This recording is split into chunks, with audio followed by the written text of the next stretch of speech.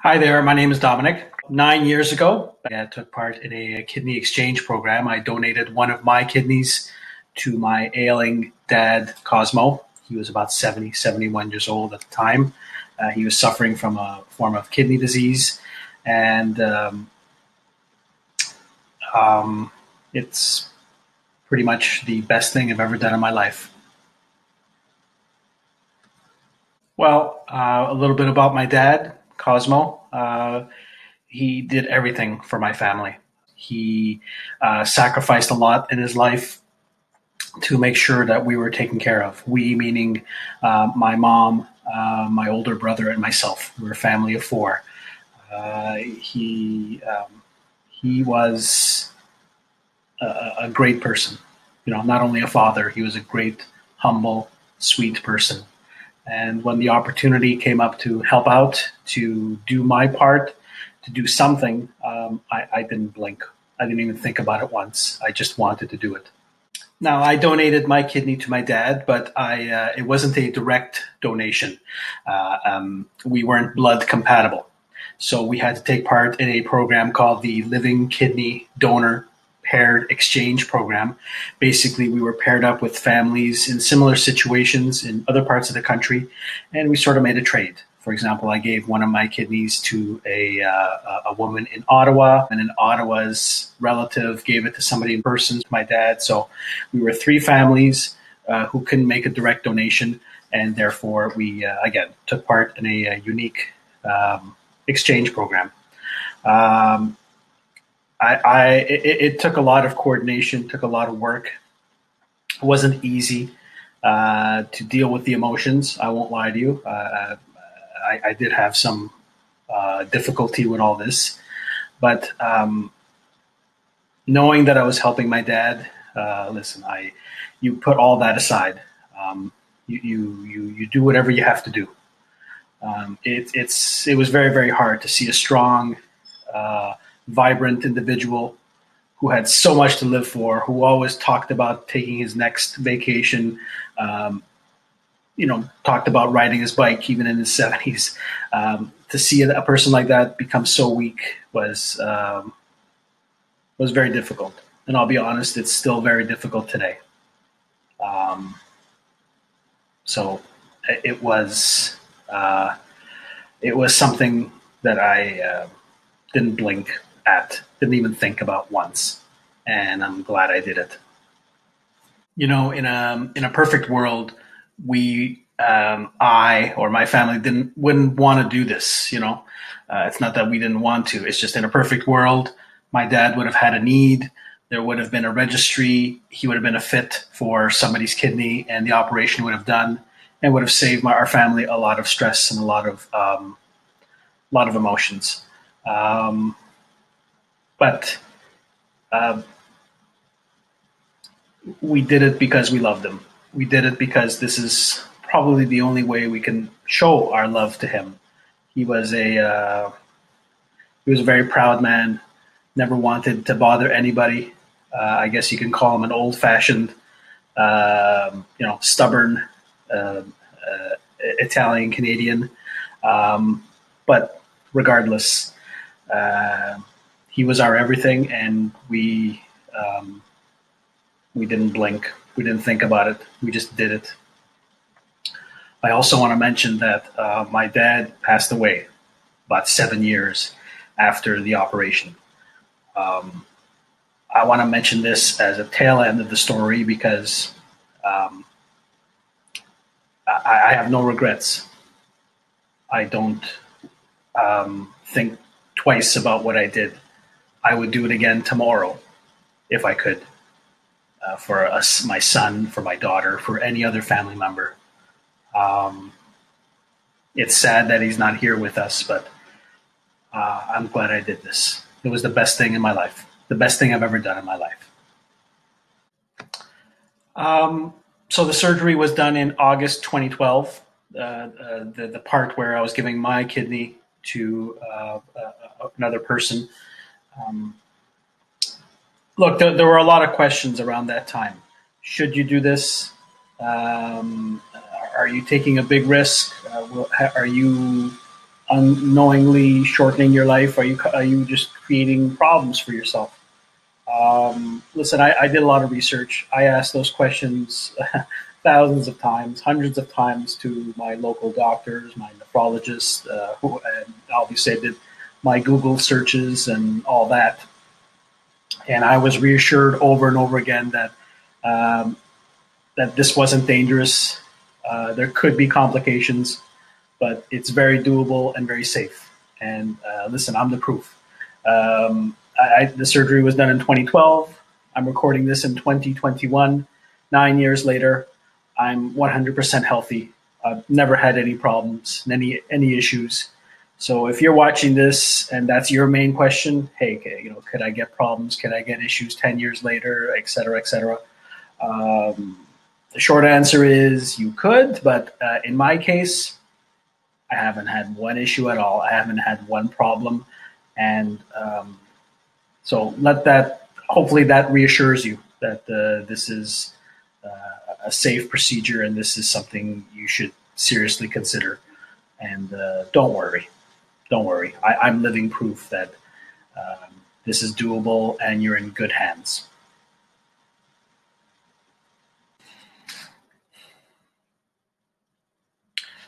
I'll be honest, there was a scary moment.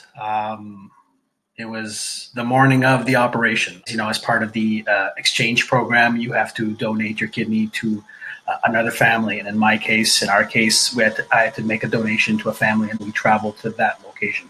Anyways, long story short, being prepped on the stretcher. And I was very nervous, very, very nervous. Um, you stare at the nurse, you look at the doctor, and you're actually thinking, is this the last person I will ever see in my life? It was scary, but I'm trying to remember what the nurse told me, but I remember her holding my hand and saying, it's going to be okay. Just go to sleep. You're in good hands, and you'll wake up a new person. Meaning, you'll wake up knowing that you did a fantastic thing. And she was absolutely right. I woke up, I don't remember, maybe 5, 6, 7 hours later, and it felt great. Listen, I wish I could be recording this video and talking about my dad in the present tense. But like I said earlier, my pop is not around anymore. The surgery was done in 2012. He passed away 2018. He lived an additional 6, 7 years.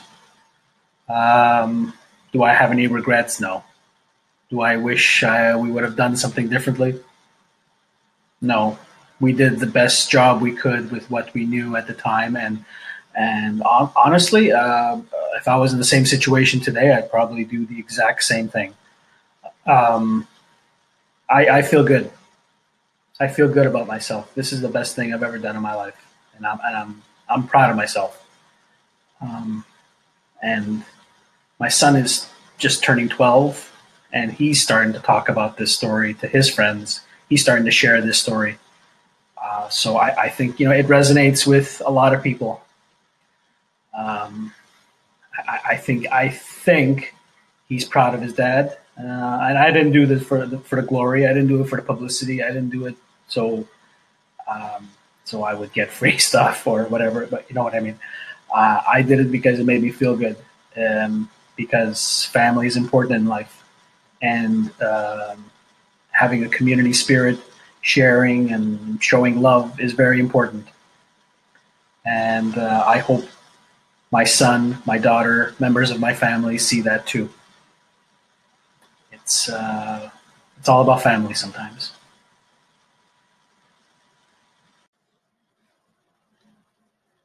So how did I deal with the stress leading up to the surgery? I honestly didn't do anything out of the ordinary. Uh, in the past, or still to this day, I would exercise whenever I was going through difficult times. Whenever I had that monkey on the back, you're stressed about different things in your life. So I would exercise a little bit more. Um, I would try to share my feelings a little bit more. I am a closed person. I don't want to bother anybody with my issues. I guess in that way, I'm very much like my dad, very old fashioned. But I guess looking back, if I can give a little tip, yeah, open up, share, tell people how you're feeling, get that monkey off your back, just let those emotions melt away. It helps. I mean, it won't get rid of all the stress. It won't get rid of everything you're feeling, but give it a try. Uh, Whether there's a special somebody in your life, a man or a woman, a husband or wife, or there are services out there where you can just talk to people, social workers, that kind of thing. Um, they're there for that. But exercise, get a bike, do a little bit of jogging, or just simply go for a walk. Just breathe in the air and deal with those stresses that way. Part of my support system, my immediate family. My mom, who's still alive today, my wife, son, and daughter, who were very, very young, but they were part of my support system, as was my brother and my nephews. But when I did all this, my son was maybe a year or two old, and my daughter had just been born. And I guess I looked at them before doing this. I said, I'm doing this because I want to set a good example for my family, and hopefully they take something away from that. Moment after the surgery, I remember I just woken up. I was in the recovery room at Ottawa Hospital, and honestly, it wasn't really a moment. I just opened my eyes, and I'll always remember this. I opened my eyes, and I remember mumbling to myself, "I'm alive. I'm alive," because you have other thoughts before the surgery. You're thinking of everything negative. You're thinking everything that could go wrong, and what will happen if this happens. What will happen if this happens? But I remember it was in the recovery room. The sun was beaming through the windows. And I said, "I'm alive," and I was the happiest person in the world. Well, while I was recovering at home, I was ready to go, ready to continue with my life, continue with my job. At the time, I was working as a full-time news reporter for a television station in Montreal called Global Television. And I remember my supervisors telling me that, hey, take the time you need, take a month, take 2 months, whatever you have to do. I went back to work 2.5 weeks later after my surgery. I think everybody thought I was crazy. But for me, it was just, let's go. I guess you could say I have a let's go attitude in many parts of my life. I got back on the horse and I started working again. And I'll be honest, I think I just wanted to get back in the normal routine, see my friends again, talk to people, and just tell them how I feel, and just tell them what I did. Honestly, I was just very proud. Not that I was looking for glory again, not that I was looking for any sort of publicity, but I just wanted to tell people, shoot, man, I did something incredible. I did something I'm proud of. Like give me 45 seconds of your time, and I'll tell you all about it. I guess it's the storyteller in me. I just wanted to tell people that this does exist. There are families in crappy situations who are not blood compatible, but we can get around it by organizing this exchange program. And I was just so proud. I was just so proud to be one part of the puzzle that helped a group of people, and I'm still talking about it almost 10 years later.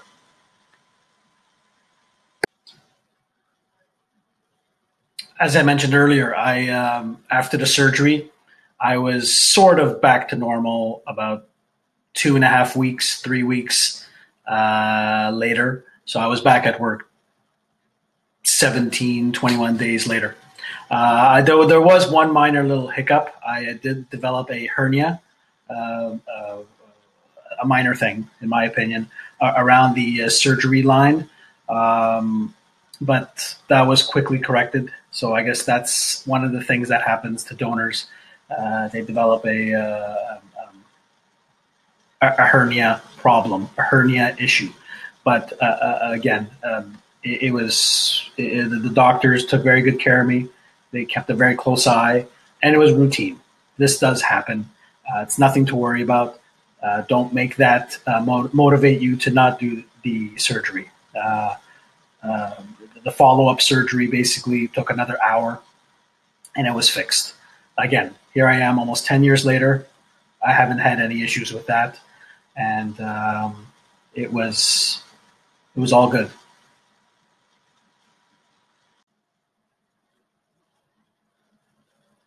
After donating my kidney, my health has been stable.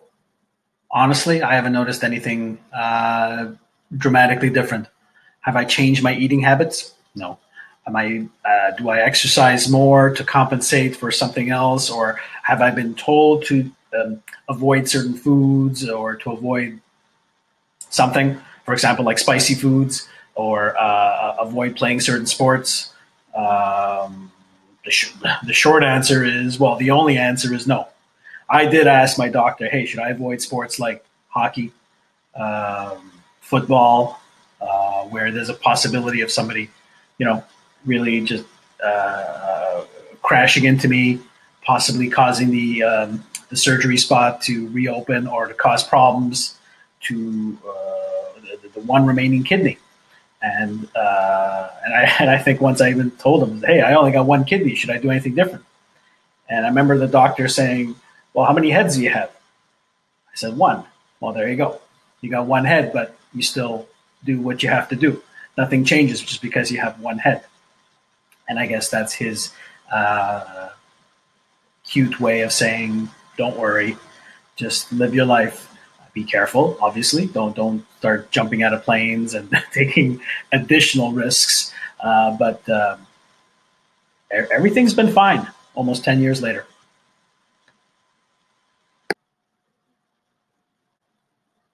When I share my story, I'm often asked, was it worth it?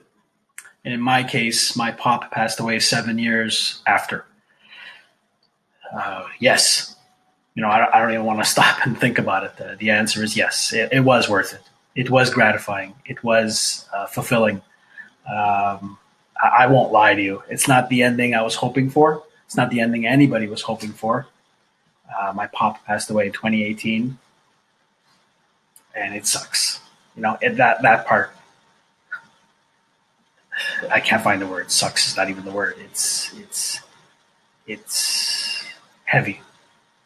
But I share my story, and I'm doing this, and I'm ready to answer anybody's questions because I believe in this. It's the best thing you can ever do. Simply said, it's the best thing you will ever do. You shouldn't think twice about it.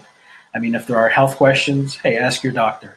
If there are issues with your body and you want to ask somebody, what does your body feel 10 years later? Call me. Give me look me up, send me an email, phone me, and I'll be glad to answer any of your questions. Overall, what surprised me the most about this procedure was that it was very simple. And being a donor, I feel, honestly, I feel absolutely nothing different.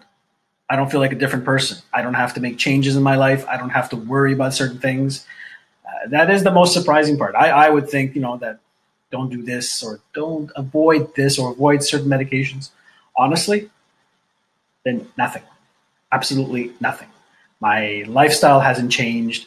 I don't have to visit a doctor every 6 months or every year. I don't. I mean, if I'm not the person calling, they're not calling you. I feel like a normal person. I'm living with one kidney, but I'm fine. I'm 100%. I'm 150%. And honestly, the feeling you will get, the fulfillment you will feel, The happiness you will feel inside you is absolutely rock star fantastic. It feels great. And honestly, when I go through some downs in my life, that thinking about that moment, thinking about what I did, just brings me up. Just brings me up. It's the best thing. The best thing you can ever do.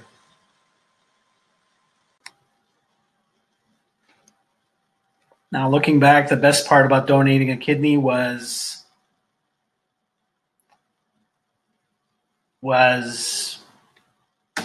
that feeling that you did something good. That feeling that you helped save somebody's life. You helped extend somebody's life. Like honestly, when are you ever going to feel that? When? I mean, you can do nice things for people. You can buy nice things for people. You can say nice things to people. But when are you ever going to be in that position where you can save somebody's life, extend somebody's life? Um, Nothing beats that. Nothing. And I've said it over and over again. I know, but it's the best feeling in your life. The best feeling you will ever. You will ever. It's the best story you will ever tell. I'm so glad I did this. What I discovered about myself during after this experience was I I faced a problem head on and I did something about it. You know, I didn't want to live with any sort of regret. You know, we could have been one of those families that said, well, you know, we could have, but you know, it wasn't worth the risk. No, I didn't want to have one iota of regret. And honestly, it takes a little bit of courage. You're gonna have the butterflies in your stomach, but you know what? Just face those fears and just do it. You're honestly in good hands. Nothing, you know, chances are nothing will happen to your body or to your lifestyle after you do this. Just do it. Just do it. And please, whoever's watching this video, you want to ask me more questions about this and that, please don't be shy. Reach out to me. The best advice I can give somebody who is considering being a living donor is feel reassured. You're in good hands. Doctors know what they're doing. Chances of getting problems are slim and none. Again, I'm a living donor. I did it 10 years ago. You know, I was in my late 30s when I did it. I'm in my late 40s today. I feel fine. I feel great. My life hasn't changed. I'm not forced to do less of one thing or to do more of another thing. You don't go visit your doctor every 2 months. It's not anything to worry about. You can live with one kidney, and if you're a healthy person, honestly, you'll walk out of the recovery room after the surgery and you'll live a normal life. And that's my story. I've lived a normal life for 10 years after the surgery. I feel fine. I have no regrets. And do it. Just do it. You'll feel great. Just do it. The happiness you'll feel is will just will will just carry on for the rest of your life. Just do it.